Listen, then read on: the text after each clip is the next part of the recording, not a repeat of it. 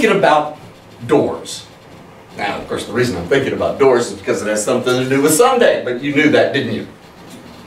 You know, doors are important. Doors will let us in. They can be warm and welcoming, or they can kind of be standoffish, and you can look at them and say, you know, that looks like a door of a jail or something. I'm not sure if I want to be inside there. Doors are important in our culture.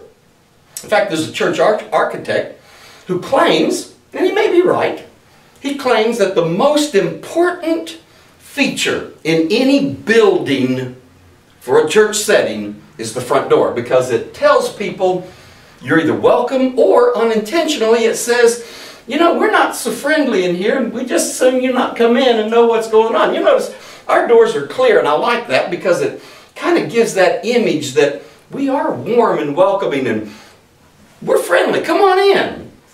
Doors are important. In fact, the scripture that we're looking at this week is one where Jesus says, I am the door. Interesting to think of Jesus as being a door. We're going to explore that this Sunday. You know, it reminds me, those of you in the modern worship service, might be a good time for Jim Morrison and the Doors to show up. We'll see, but it might happen.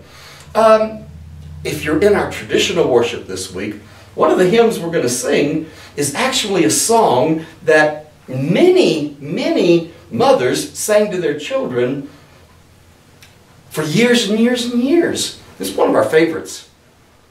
This is Mother's Day, so we'll be looking at that as well.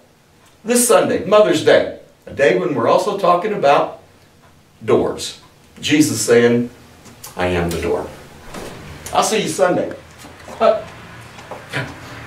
I'm not really leaving. I'm just going to get away from this camera thing.